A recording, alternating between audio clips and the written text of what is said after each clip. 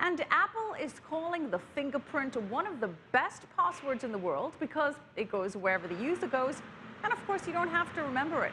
The high-tech feature is now incorporated in the recently released iPhone 5S, but Apple's mainstream use of biometrics is generating controversy, and hackers have already cracked the Touch ID code. CCTV's Mark New has more. The entire back and sides are made. Only a week after the iPhone 5S's release, a group of German hackers known as the Chaos Computer Club won an online challenge for lifting a fingerprint and using it to gain access to the new phone.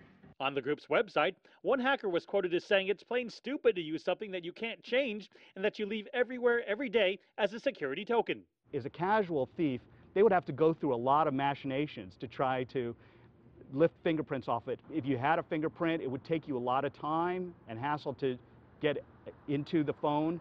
And during that period of time, you could use a remote wiping mechanism or remote locking mechanism to protect the information on the phone. IT lawyer Stephen Wu calls fingerprint scanning a step up in security technology, pointing out that before the iPhone 5S's release, 50% of iPhone users did not use any passcode protection at all, including Yahoo CEO Marissa Mayer. I don't have a passcode on my phone. I just can't do this passcode thing like 15 times a day. If everyone gives me the right tools and set everything in the right condition for me to realize that hack, guess what? I'm going to be able to do it. Sebastian Tevaux says the German hacker had numerous advantages: knowledge of the original PIN code required to wake the phone, knowledge of which finger to use, and even a sophisticated gel to get the perfect print. Tevaux is the chief technology officer of Validity, the largest independent fingerprint sensing company in the world. Its technology will be available on Android and Windows mobile devices in the coming months. Minnesota Senator Al Franken recently called on Apple to tell the public whether fingerprint details can be extracted from the phone and transmitted to third parties.